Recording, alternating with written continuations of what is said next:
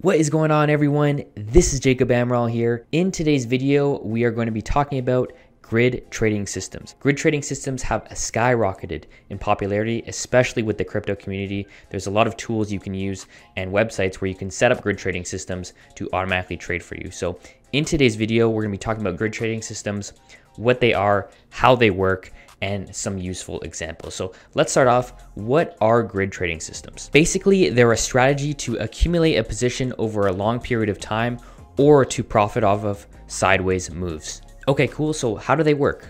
Grid trading systems usually will place hanging limit orders spaced out by an interval. Usually it's a percentage. If the asset drops to the lower grid lines, those orders will be filled and will sell on the upper grid lines, assuming the asset price goes up.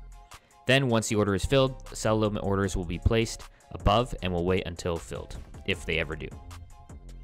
Some grid systems buy and sell between each grid lines, and some grid systems you can attach a profit target and stop loss. Personally, I think grid trading systems are awesome for averaging down your average price in your position over a long period of time. I'm talking months or years. You know, it's a great dollar cost averaging strategy. In terms of intraday trading, I'm not sure how well they would do.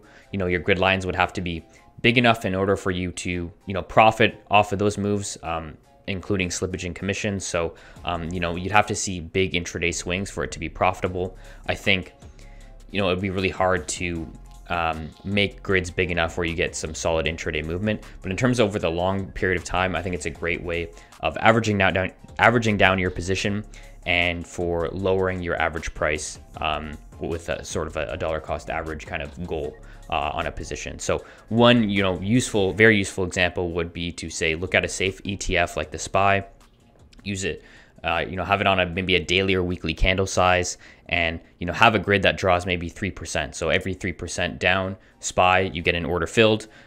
Maybe it's like 10% of your account size on each order, for example. So it fills on 3%, and then you'd have say a 2-to-1 profit target ratio where maybe you have a 10% profit target and a 5% stop loss. I think that'd be a very safe strategy for a system. Or maybe you have no profit target and stop loss and you're just accumulating SPY, anytime it drops 3% from the, entry price. So I think that would be, a very good system, a very safe system to dollar cost average that ETF. Grid systems have also been really popular with the cryptocurrency community. A lot of services you can, pay monthly and basically have a grid trading bot service where it will buy Bitcoin or Ethereum based on those drops. And they're very easy to set up with a lot of, exchanges and stuff like that, and they're pretty cool. But one downside is they do lack a lot of customizability in terms of, options and stuff like that, or you got to pay an arm and a leg to offer those options. So, for me, I code my own grid trading bots. I don't use any personally with my own capital right now, but I am investigating, back testing, and just kind of scoping them out to see if they're viable over the long term. Anyways, that's it today, guys. Let me know in the comments below if you use grid trading systems, if you heard of them, or if you learned something. That'd make me feel awesome, because that's my goal, to help you learn 5-10% faster if possible. And have a good one, and we'll see you next time. Peace out.